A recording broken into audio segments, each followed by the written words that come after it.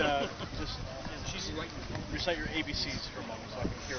Oh, okay. A, B, C, D, E, F, G, Descriptions. H, I, L, M, N, Q, R, S.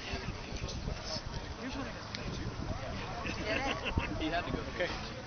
Can you say your name and where you're from, please?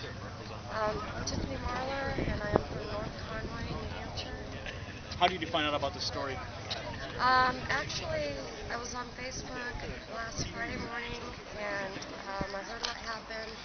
So I staged a protest at Congreve Hospital on Friday because, from what I understood, a baby was taken partly because of an association with Oath Keepers, which they have also claimed as a militia.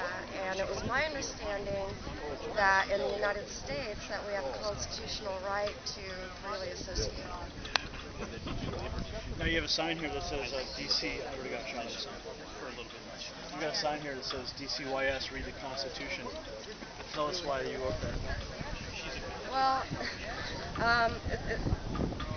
because they obviously have violated a constitutional right, and I'm sure they know the Constitution. I just want them to know that we do too. So I'm reminding them, read your Constitution. What's going on behind you?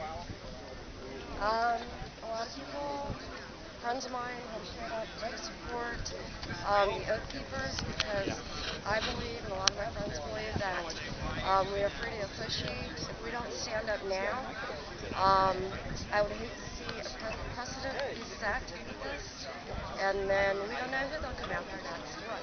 Free staters, your local garden club, I don't know. So you think this is potential to be very dangerous precedent? I do, definitely. And what would be a good resolution for you to see this whole case get closed? Well, What I'm asking for, and I don't know that this will happen, is that the Department of Child and Youth Services retracts that part of the affidavit. I would like them to come out publicly and explain their thinking. And basically, because the whole world's wanting to know, we want to know why.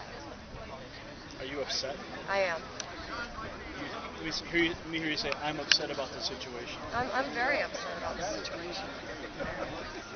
I'm outraged. Do you have any children of your own? I do. And